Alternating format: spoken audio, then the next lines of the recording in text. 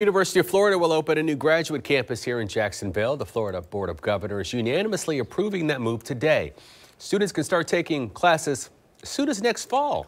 The campus will be temporarily located at the JEA headquarters until a permanent one is built. Reporter Brianna Andrews is breaking down the timeline and has reaction from the community. All those in favor signify by saying aye. Aye. Aye.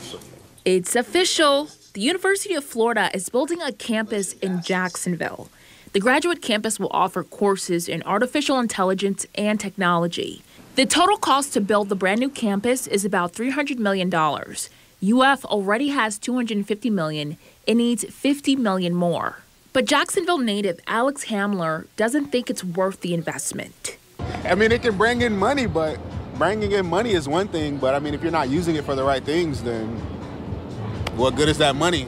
If you're wondering where the UF campus will go, it's going to be inside the JEA building on Pearl Street on one of its top floors. But it's temporary until they find a permanent campus somewhere in downtown Jacksonville. Near the stadium, the convention center, or FSCJ on Laura Street are three possible locations on the table. But a final decision won't be made until summer 2024. The UF Jacksonville campus will offer 9 graduate degrees and enroll up to 1,000 students.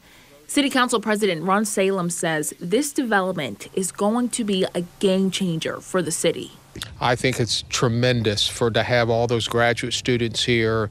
I think with what's happening at UF Health and this graduate campus, I think it's great for Jacksonville. You've got the law school as well downtown. I think it's all great news for Jacksonville. Brianna Andrews, Channel 4, the local station.